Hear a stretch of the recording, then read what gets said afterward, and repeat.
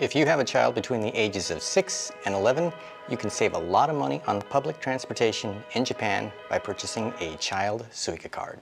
The amount of the discount varies depending on the transportation operator, but it is commonly about 50%.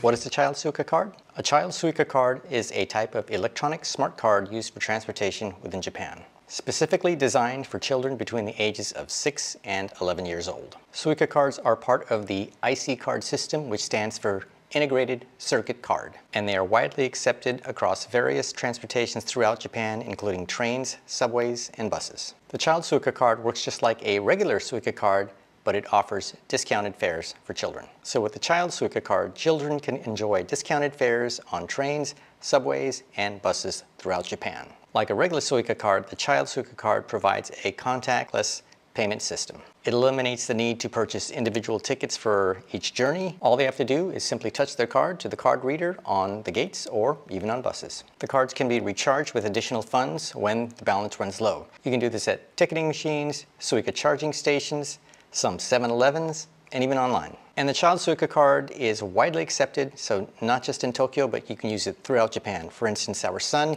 he used it all over the place, including Nagoya, Kanazawa, Kyoto, Osaka, Hokkaido, everywhere. Another added benefit, the cards can be used at vending machines, coin lockers, and other places that accept the cards, such as some restaurants. But don't accept a discount outside of the transportation system.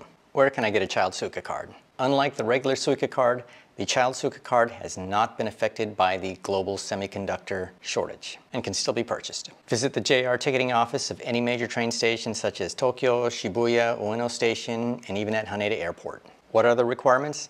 Again, your child must be between the ages of 6 and 11. This means once your child turns 12, they are no longer eligible and must get a regular Suica card and pay normal fares. When you visit the ticketing office, you will be required to show your child's passport to verify their age and fill out a short form including their name and date of birth. Once you get your child's card, it will have your child's name on it as well as a little kanji symbol for child. How much does it cost? It costs the same as a regular Suica card, so there will be a 500 yen deposit and you will be required to put a minimum of 1,000 yen when you purchase it. You can get the 500 yen deposit back if you choose to return your card later on, but the card must be in decent condition. This card is not transferable, and when your child actually uses it when they go through the gate, a red light will flash and sometimes it will also beep.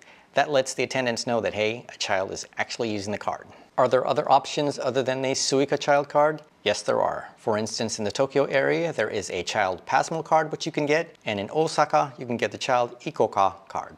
And these cards will work just the same and are widely accepted throughout Japan. How much can I expect to save? Let me show you the expenses comparing my IC card compared to my son's child Suica card. I'm using a free app called Card Reader for this. You tap your card on your phone and it will pull the data from your card, including the date of the transportation, the type of transport, where you went, though that part's in Japanese, and of course the cost of the fare.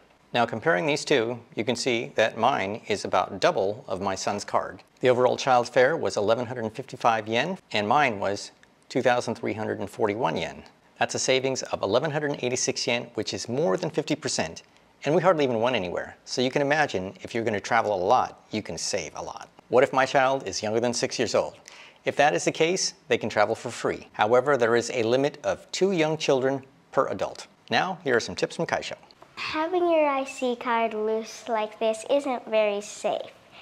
And if you're carrying it around in a lanyard, it's safer, but not the safest. So usually your best bet is just to put it in your pockets while it's in the lanyard. And don't do like these.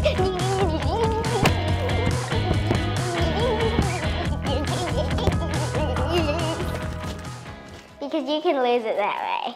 Now you only take it out once you're going to tap it.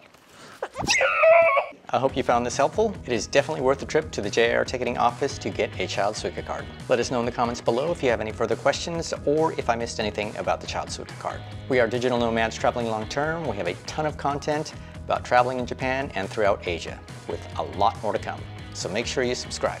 Next, you might be interested in watching our video about locking in your prices for the JR Pass before the prices go up in October 2023, or our latest tips on visiting Universal Studios Japan. Thanks for watching.